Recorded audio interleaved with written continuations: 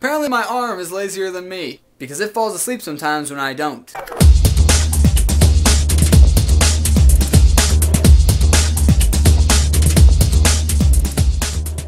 Sleeping limbs! We all know the feeling. You're sitting there in class, or you're sitting on an airplane, you're sitting on a bus, you're sitting in a movie theater. Usually you're sitting, and all of a sudden, while you're sitting there enjoying yourself, you feel this little slight tingle. Might be a tingle in your foot, might be a tingle in your hand.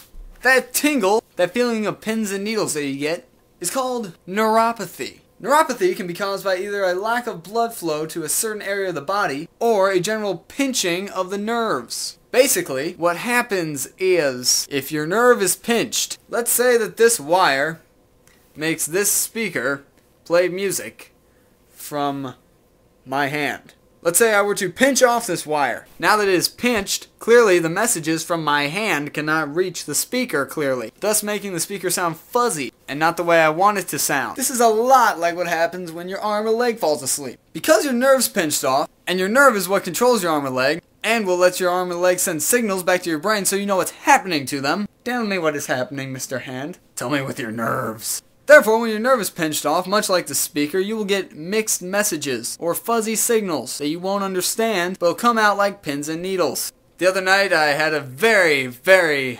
interesting experience with neuropathy. You see, I woke up in the middle of the night,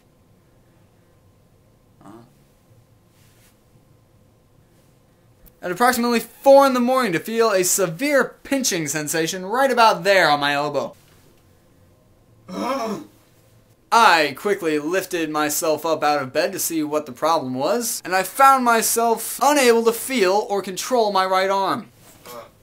My right arm was hanging loose and limp by my side, and I could not lift it for the life of me. What is going on? I actually had to pick up my arm a little bit, wave it around with my left arm, until I eventually felt the warmth come back into my hand, and I was able to slowly begin to move it again. Yeah. Thank you. Thank you. I was honestly afraid for a few minutes there that my hand might not work the way it's supposed to anymore. But as you can clearly see, both of my arms work fine now.